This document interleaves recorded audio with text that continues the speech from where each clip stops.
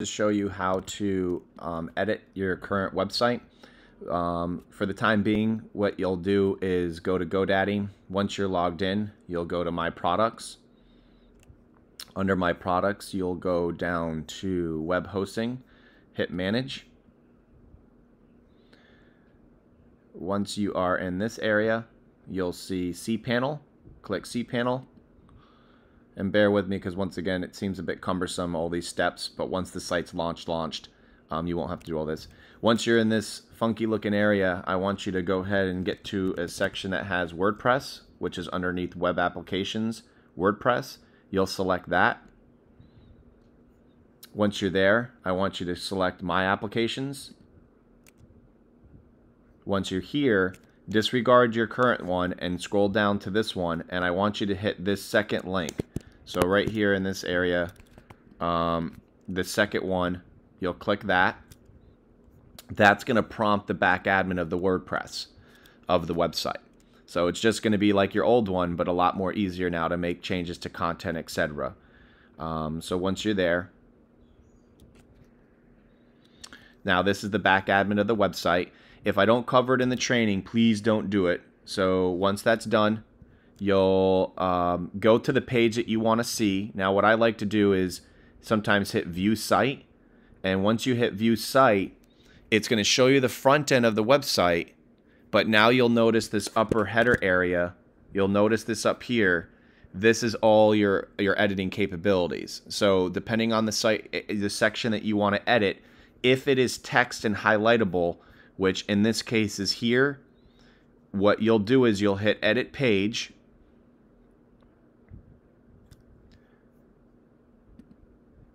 Actually, I think I can even show you this, so you'll like this one better. Let me try this real quick. You can hit Edit.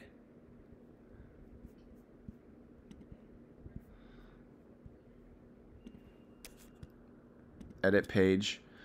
And I'm going to pull up another page too.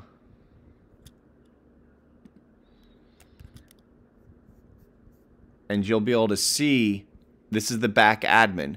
You'll be able to see these areas to edit this text. Now for the home page, that's the only text that's on here. Everything else is pretty much imagery. So you'll be able to hit this pencil. And when you hit that pencil, it's going to open up the text that's there. And you'll be able to edit it. So you'll hit there, and then there's the text. Once that's done, you'll scroll down, hit Save Changes. This box will close, and then you hit Update. That will take care of the home page of just this section, because the rest is not text. It's images and or feed. So that's how you change that area. Now, any kind of filler page that we have on the website, let's just take the services page and or any page. Once you're on here and anything that's highlightable, to make these changes now, it gets even easier. You hit Edit Page, and the back admin of any of these pages, I want you to always, there's one little thing you have to do, is close this box so this builder goes away, and there's this nice easy one that I've built for you. So every time that there's text or an image that I've set for you, you can hover over this section, hit this pencil, and now this pencil opens up the text. And now you can make your changes, you can select words, you can hit your anchor text, you can do all this stuff that you used to do on your old one, but even easier now. And that's how you'll notice everything is set chronologically from head to toe, just like you see it on the front end of where things are. Now, please be careful if you do drag and drop. I've already built some of this stuff, but you can drag and drop and move stuff. If for any reason you do something and you don't know what you did, before you hit update, just refresh the page. So let's just say I accidentally moved this over here and I just jacked it up and I'm like, uh-oh, what did I do?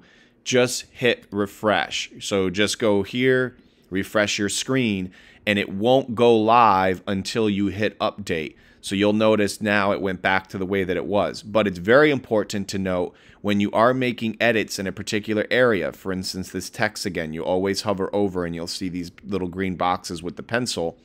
You'll click on this. Whatever changes you make, you have to hit Save Changes here. that will close and it will not take effect until you hit update here. Once you do that, it automatically will go to that will take effect. Now, I would suggest not doing anything more than I trained you on, and if you have questions, let me know, but I hope this was helpful, and that is how you make your changes.